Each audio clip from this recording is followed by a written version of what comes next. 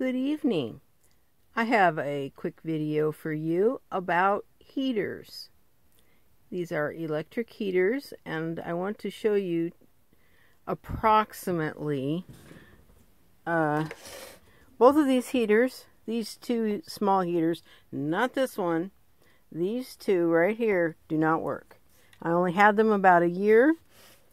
I got one from HSN, and I bought one in the Rite Aid store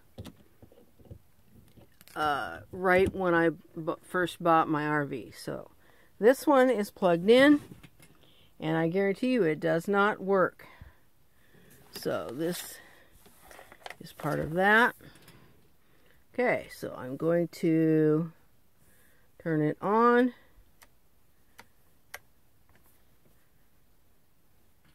Nada. Okay, doesn't work. Okay, so that's going in the garbage. Now this one.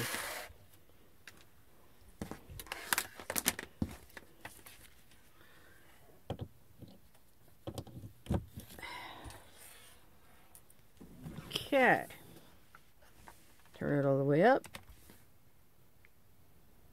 Oh, well, what do we got? Okay, so this one wasn't working before, but it's still working, so I'm just gonna keep this thing.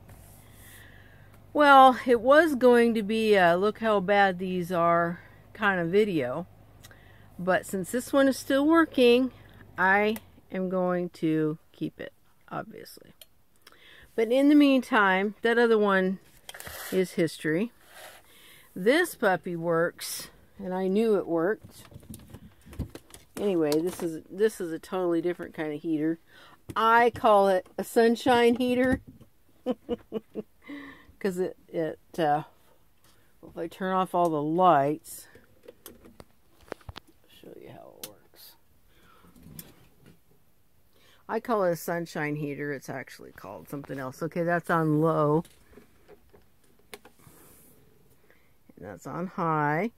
And I will admit, it is a oscillating parabolic heater. And I got it at, oh, I don't even remember the name of the store. You'll have to figure it out. It's supposed to rotate. There are, on the thing, it's supposed to rotate, and it stopped rotating after just a couple of uses. It stopped rotating. So it's actually fairly warm in here. So I'm going to turn the lights back on. So that was a good discovery to find out that this thing still works, which is good news. So it's better to have two heaters than one heater. But that other one is going. So that was my... It's like a flashlight. This is a terrible way to take a self-video, but I don't know. I'm going to pause it and see if I can. Well, so, I can't see what you're seeing, so I'm going to have to wing it. Those are my heaters. And they're electric, and they are what I've been using in my RV. And I do have a propane furnace, and it works fine, but I have, well, let me show you. Well, you can't really see very well, but anyhow, the vent. See my finger? See my pointy finger? It is like over there, like right on the side of the